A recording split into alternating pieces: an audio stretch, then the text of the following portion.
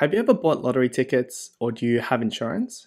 Or have you ever taken a bet where you only have a small chance of winning?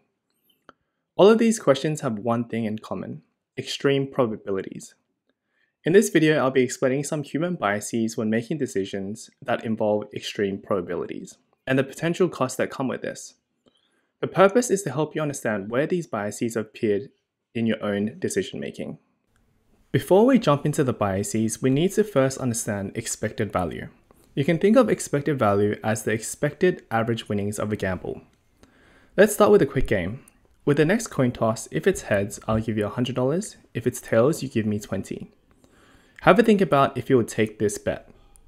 This might feel like a very unbalanced gamble, and it is. Whether consciously or not, you probably have this feeling based on two factors: the potential outcomes and the likelihood of each outcome. In this example, the possible outcomes are win 100 or lose 20, and the probability of each outcome is 50-50. Because the odds are equal and the amount you stand to win is much higher than the amount you will lose, you might perceive this as a worthy bet. One way to describe this using numbers is using expected value. The mathematical way to calculate expected value is the average of its outcomes, each weighted by its probability. So the expected value here is 50% times $100 plus 50% times minus $20, which gives us $40. This means that if you keep up this gamble, you should expect to win on average $40 for each game we play. But just because the expected value is positive, in other words, you should expect to win in this game, doesn't mean that everyone would have taken the bet. Did you? That's where our own individual risk appetite and some biases come into play. Now let's take a look at how we base our decision making when dealing with extreme probabilities. In each of the four examples below, your chances of winning $1 million improves by 5%. Are you equally happy in each case? So we have from 0 to 5%, from 5% to 10%, 60 to 65%, and 95 to 100%. Most people would agree that going from 0 to 5% and 95 to 100% would be the most impressive. But why is this? The probability goes up by an equal amount, and according to utility theory, a theory used in economics that predicts how people make decisions, it says we should be indifferent to all four choices. But clearly that's not how we perceive it psychologically. So what's happening? Going from 0 to 5% is a change of state from impossibility to hope of winning. This is the possibility effect. Highly unlikely outcomes are given more weight than it deserves. In other words, we tend to overestimate its chance of occurring.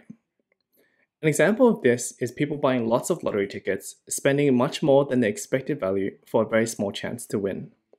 This is seen as a large difference compared to no ticket at all, due to factors like overconfidence and the vivid dreams of winning. When in fact, even with a ticket, the probability of winning is basically zero. Highlighted by this example, when faced with low probabilities and high potential winnings, people tend to take the gamble. Here, people are risk seekers.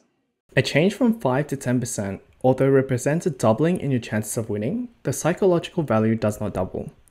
Similarly, 60 to 65% is also viewed as a small change.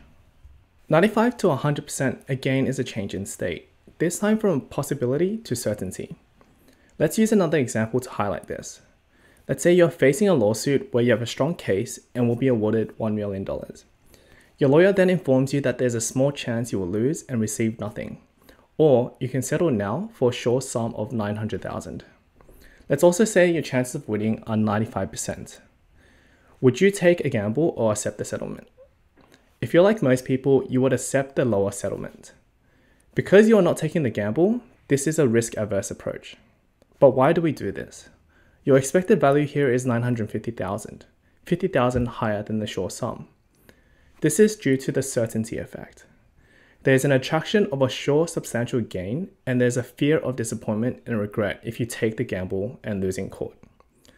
So what's happening here is that people tend to assign a lower probability relative to the actual certainty. In other words, people will pay more to purchase a peace of mind.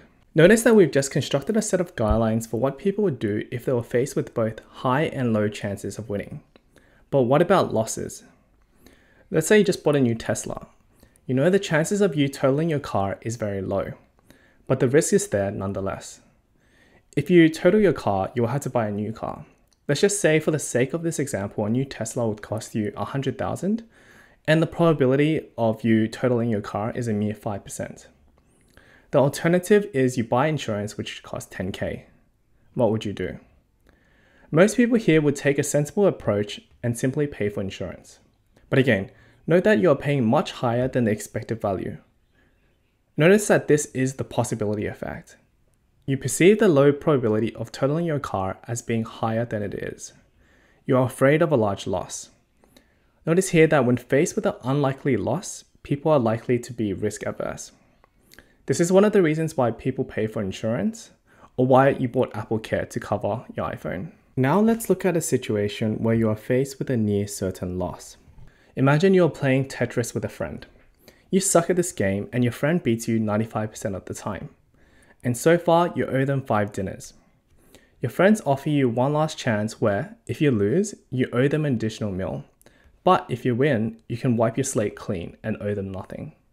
Would you take the bet here or leave it at 5 meals? There are 2 factors at play here. The diminishing effect, where there is a diminishing sensitivity to both gains and losses.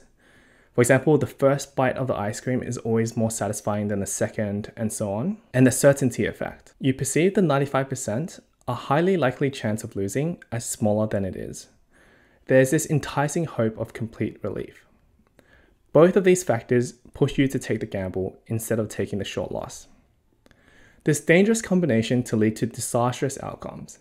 Instead of taking the short loss, people in this situation will sometimes be urged to go all in and take the gamble.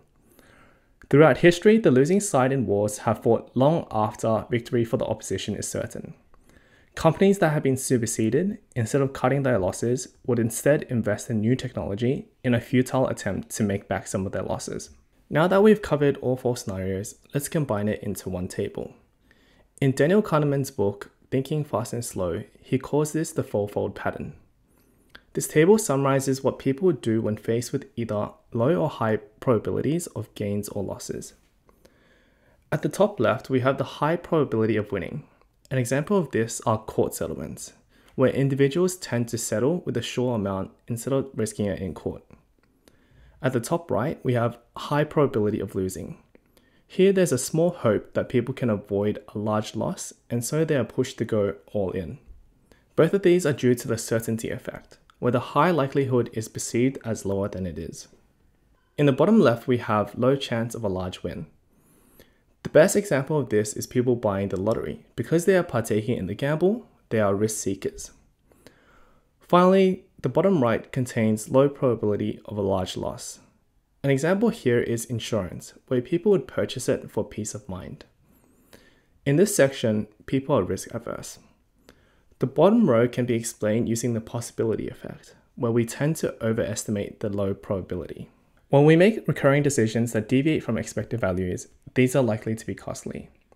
From the Tesla example, we know that if you're faced with a large, unlikely loss, it will be risk averse and settle for a sure sum. This sure sum is often lower than the expected value. Let's use one final example to exaggerate this difference.